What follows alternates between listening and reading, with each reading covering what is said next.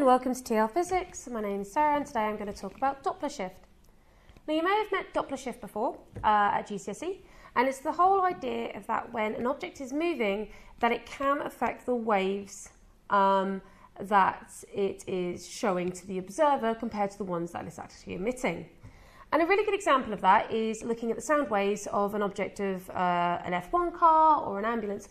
You'll hear a high, as it comes towards you, as the wavelengths are squished, the particles being squished together in the sound, you would get a much higher frequency wave, whereas it's going away from you, you get a lower. And this is why you hear the meow as it goes past you noise.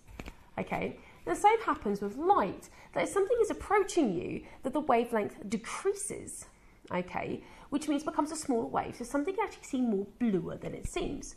Well, if something is moving away from you, that wavelength looks a bit lower, and something can seem more red than it seems. And we can see this in the stars as redshift and blue shift. And I'll give you an example. So I've been unable to draw the spectra on this, but what I'm doing is the absorption spectra. So these black lines represent the absorption lines of the spectrum. And this is at rest. So this is the absorption spectra of an element on Earth. And if it was moving towards us, I would see a slight blue shift in this line. So this line that I've drawn here represents 420 nanometers. Whereas if the object was coming towards me, that line here will shift slightly and become a much shorter wavelength of 495 nanometers. Whereas if I took that element, that thing that's producing that element or absorbing that element, and push it away, that line moves to 535 nanometers. It shifts towards the red end. And this is what we call redshift and blue shift. And Doppler, in particular, you may have done this qualitatively. We're now going to look at this quantitatively. Now, this is the formula that is on your data sheet. That we have a letter Z, and this represents the Doppler shift. And we can represent it by looking at the wavelength, the frequency, or the ratio between how fast the object is moving compared to the light that's being emitted. And just to make you aware, the change in wavelength or the change in frequency is all to do with the Earth take away the value that you're getting from the star. So let's actually give an example of what's happening here. And so I'm going to do this one here. I'm going to do the blue shifting one. And I'm going to look at the change in wavelength. So the change in wavelength is the one that I would have at Earth, which is 520 nanometers, minus the one I would have from the star, which is 495 nanometers.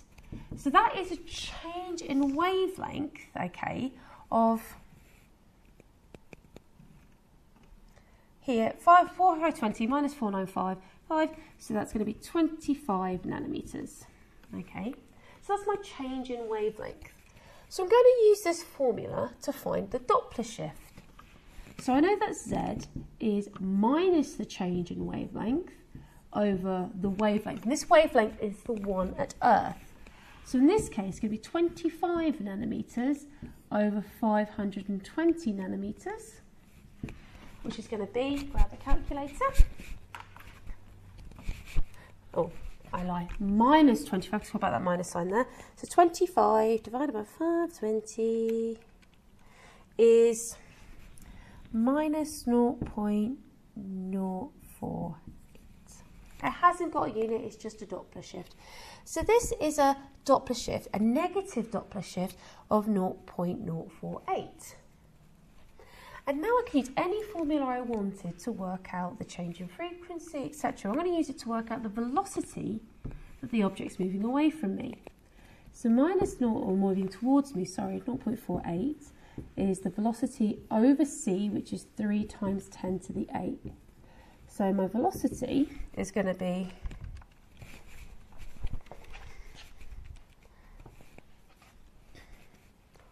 (14.4).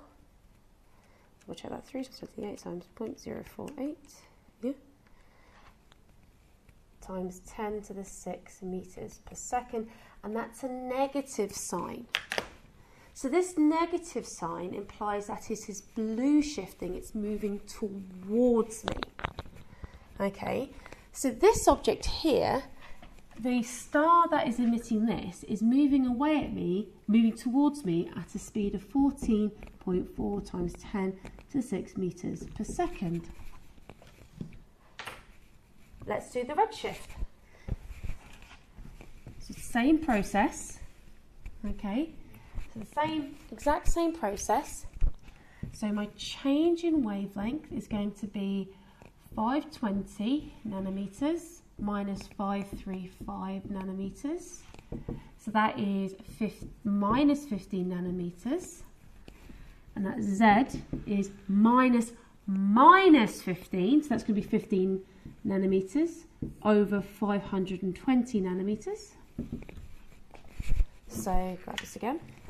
15 divided by 520. 0.06. Okay. Oh, wait, no, 15 divided by 520. I keep putting 250 in. That's better. 0.029. Okay.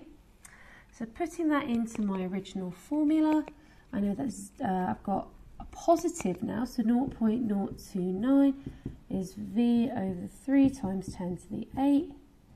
So velocity equals times by 3 times 10 to the 8 of 8.65 times 10 to the 6 meters per second. And that's a positive number, so that is redshifting. Okay. So that there is using this formula to redshift, using the Doppler effect formula to actually calculate the velocity that an object will be moving away or towards you. Okay. It's important that when you double check your answers make sense. Your velocity should be negative, okay, if it is blue shifting, all right?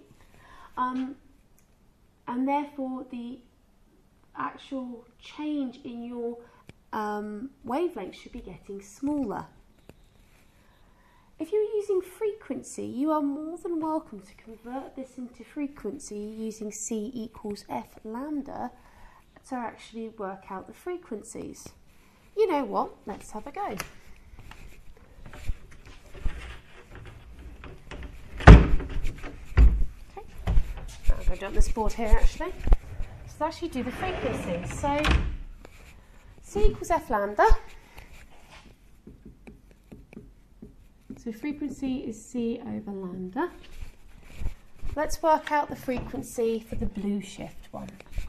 So blue shift, that line has 3 times 10 to the 8 divided by 495 times 10 to the minus 9.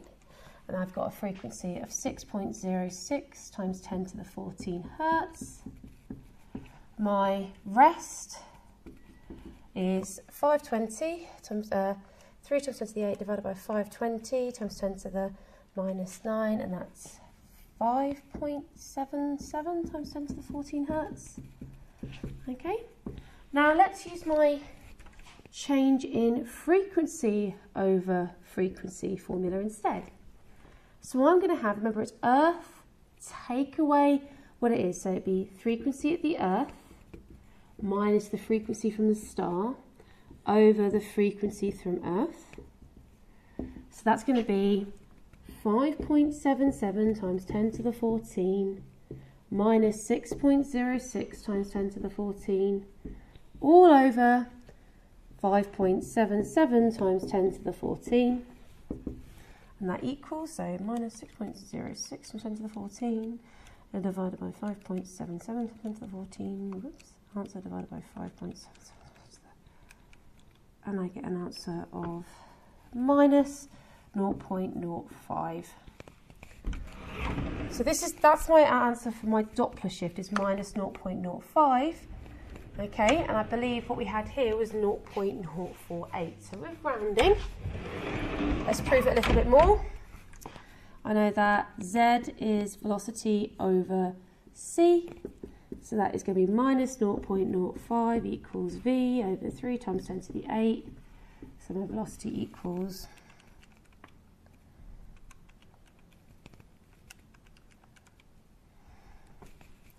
15 minus 15 times 10 to the 6 metres per second, which, given the 14.4, a little bit of rounding along the way, minus 15 times 10 to the 6 metres per second, that being minus 14.4, not the end of the world. So you're more than welcome to, if you want to, convert it into frequency and use this formula if you're not happy with the negatives. Key things to remember is that the change in lambda, or the change in frequency, is always Earth minus what you get from the star, okay? And that if it's a negative velocity, that you're blue shifting, and if it's a positive velocity, you are red shifting. This letter here, Z, is known as the Doppler shift, and it is the ratio between the change in versus the actual one it should be. So that there is Doppler shift and the equations.